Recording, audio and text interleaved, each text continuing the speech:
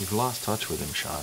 I was 17 once, too. And you were taking pre-med classes during your summer breaks. You can't relate to what he's going through like I can. That's right. Because unlike you, I haven't slept with a transsexual.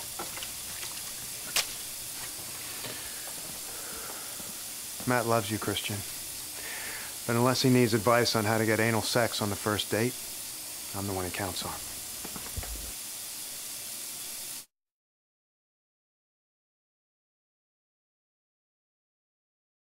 What are you doing prescribing drugs to our son without consulting us?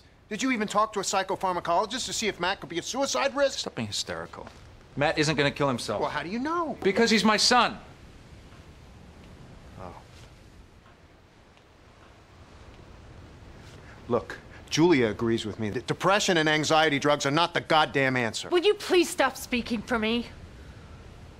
Look, Sean, truth be told, we've made some very poor choices lately. We've not been ourselves. Maybe Christian has some perspective that we don't. Well, it doesn't take perspective to prescribe a happy pill. But it takes perspective to send Matt to military school and risk killing everything that is gentle and kind about him.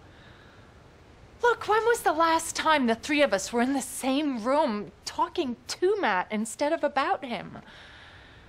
Now, we need to stop fighting about the right to parent him and start taking advantage of the fact that we all three love him.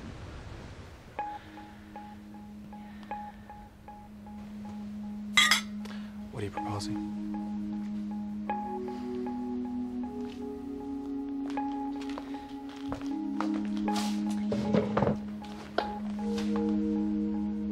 Let him take the pills while being monitored by a professional. You know, but before we even do that, the three of us should get together and talk this through like a family.